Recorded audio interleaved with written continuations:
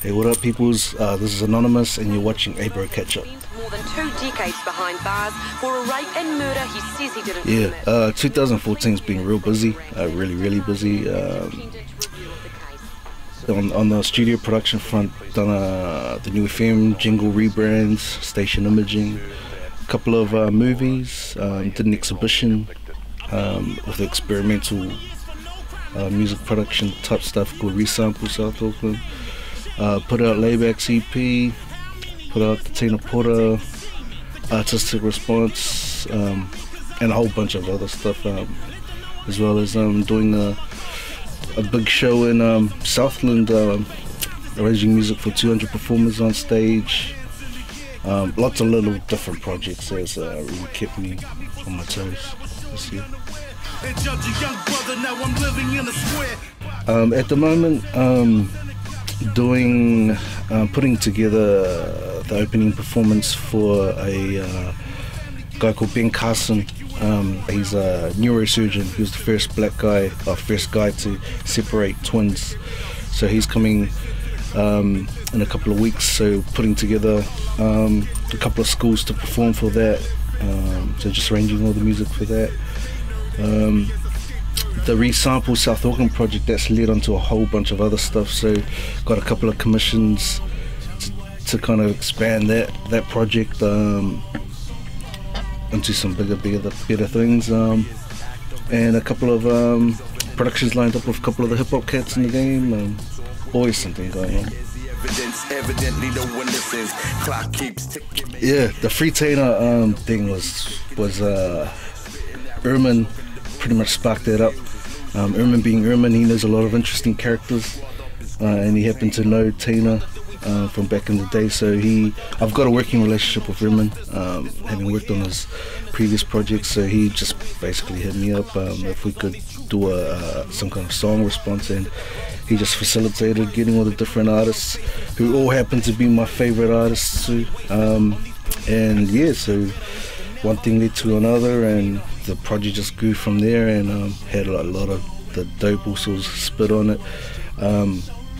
And then it grew into a music video concept, and that had its own challenges in trying to get Rex and Poetik over, but then the hood jumped on board for that, and one thing led to another, and they were here, and it was all good. It was a definite highlight of mine to be working on that project for a great cause, because it was definitely a story that needed to be told that one.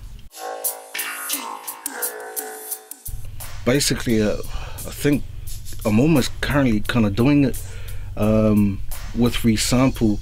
I know Resample's got a big part in kind of the lane I head down next. When I was working with some of the APO people, like some of the instruments, I was talking to the double bass player about where he got his double bass from, and he goes that he went to the forest and he finds a tree that he meditates and speaks on, and then they build his instrument out of that. And then it made me think about islanders, Pacific Island people have always taken things from the environment. If they hear a bird, they'll try to recreate that sound, or they'll get 2 sticks and try to recreate something. And I think in a hip-hop sense, the ability to take sounds from our environment, whatever they may be, and turn that into instruments, that's been quite an interesting concept that a lot of people have clicked onto, and I'd love to take that and combine that with some more hip-hop stuff and orchestral stuff and video, and I guess put it all together and create something out of it. So yeah, it's kind of cool to be down that lane already. I guess it's just a natural progression. Like I started off like a lot of beat makers, making the beat pause tapes, just putting cassettes in and recording over the top of each other. And then when I got to school and I saw a recording setup, I was like, oh cool, I want to make beats. Like, I was really hooked on that, and then it kind of always evolves. So once I started making beats, I realized, I've got to learn how to produce tracks. So you learn to be a producer, and then as you do that, you realize, oh, actually, if I produce, I need to learn how to use the gear. So it wasn't until that point when I had to kind of try to learn the engineering side of things that when I was in the studio with a lot of engineers, I always heard them talking in terms of frequencies and so forth, and I saw them flipping sounds in a different way. And then that's kind of where I started to think about, combining the hip-hop element of sampling in this very unique way of engineering frequencies and just combining them to create instruments out of this, out of our surroundings. So I thought, it's all very well to play a keyboard sound and try to be dramatic and recreate how you feel about the hood. But then I was like, well, what if you actually go into the hood, record those sounds, and then turn that into a keyboard to talk about the hood? I thought that's a very powerful way of getting an expression across. So that's where Resample started from. But also, like I said, I saw elements of it in other genres of music. I was like, well, if in the classical music world, like, they're $30,000 instruments, they go and they're very particular about the wood that it's made from. Well, we think about Pacific Island music and we're very particular about the instruments we use to tell our stories. I think in hip-hop, we shouldn't just rely on sound packs and stuff that we have no idea where it comes from and so forth, or who's making it, but we can make our own sounds to put in our tracks and so forth. So Resample really kind of grew from that kind of chain of thought. APO Remix The Orchestra, that was something that we had started in 2007 in conjunction with the Auckland Philharmonic Orchestra, and that's become massive since. Last year we won an International Music Council Award, so it's one of the top 3 programs in the world. The other one is in Lebanon, the other one's in Argentina, and third one's here in South Auckland, so we're real proud of that. We've had a lot of amazing New Zealand artists come through on that. So we've had David Dallas, Tyree, Teina, Ermehn, The Movement, lots of different artists kind of perform and help these students out. King Caps, Sicc, Al Goody, and basically we just pair up students with mentors from the hip-hop world and from the classical world, and they work together. So that culminated in a concert 2 years back in the Auckland Town Hall, and that was that was amazing to have full orchestra, full turnout, with playing with the hip-hop community. So that was great, and that's still rolling. That project's all currently looking for a talented cat out there, that diamond in the rough that we can bring into the middle of these two worlds and build some stuff around them and hopefully create some more magic. And in terms of artists that I'd love to work with, I've got to say that in some way, shape or form, I've been real blessed to kind of work with everyone that I actually am a genuine fan of. I'd like to work with non-hip-hop artists, actually. As to who they may be, I'm not really, there's no one in particular, but just looking outside of the hip-hop world.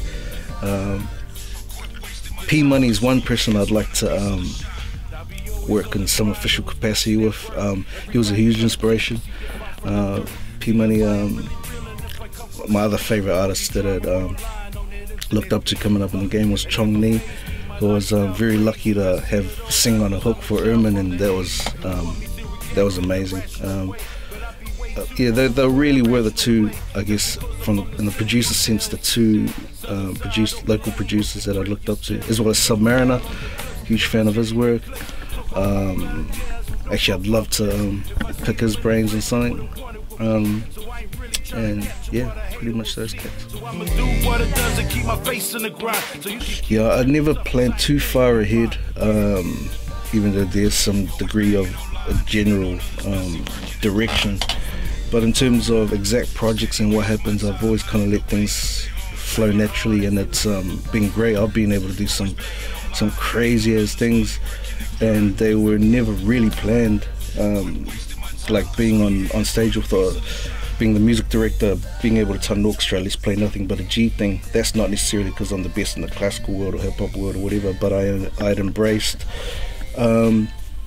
you know, the hood life that I'd gone through, that we've all gone through, and listening to nothing but a G thing, drunk in a car park. But you know, I also grew up in the church playing classical and being in the orchestral world. So by just embracing that, you know, it got me into that opportunity. Same thing with last year, composing, doing the soundtrack for a film that Paris Goebel's doing all the choreography and requests with the dancers and stuff. I mean, I'm not from the movie world or dance world, but I kind of just went with my natural skills. So I guess at the moment I'm just riding the Resample wave and a lot of the stuff that we've got going on with orchestras and stuff in film. But I've also got a massive passion for education. I remember the first time I experienced playing something into a computer and it played it back, I was hooked. And so I always try to share that with kids. I love being able to pass that on to them. So if there was a way, I'm trying to, I guess, find ways where I can combine that hip-hop and classic and education and social commentary and, you know, technology with what we're able to do in the studio. And I'm basically just trying to find a way for those worlds to intersect. That's pretty much what I'll be on next, as well as keeping the 3.5 magic of normal tracks happening. That's always there. Well, Time magazine called it New Zealand's culture of violence. I think it's really important that everyone out there gets out and vote. I'm not going to advocate for which party to vote for. I mean, I've personally got family and stuff in one political party.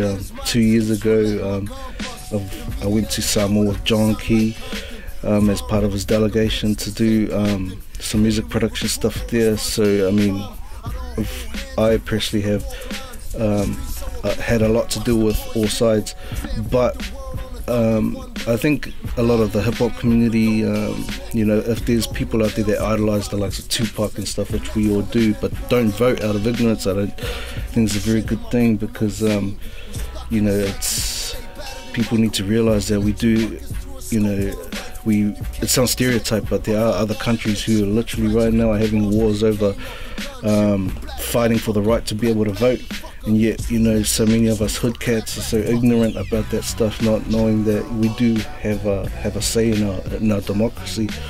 And if you study up on politics and stuff, in the word democracy, it means democracy only works with an informed population. And I think a lot of hip hop dudes aren't really informing themselves about stuff. So it's you know, just take this opportunity for anybody out there that politics is a very distant thing. No, it actually has a very real effect on your life. How much you're paying for gas this morning when you filled up your car, or how much your bread is, and you know, what time you have to clock in and out of work, and what you're going to save up for. All these things that you don't really think about, they're all dictated by a system out there that's controlled by people that are voted into power. So if you're not exercising your ability to vote, irrespective of who you support, then that's a wasted opportunity to have some kind of external influence on your life. So any of you hip-hop cats out there that don't vote, I highly recommend that you get out, you enroll, and you vote, and you contribute to the way this country can be. Say their suburb is part of their soul. New Zealand from smart, we've got a lot of people that'll fight. I will, like, you know, I'm a big family.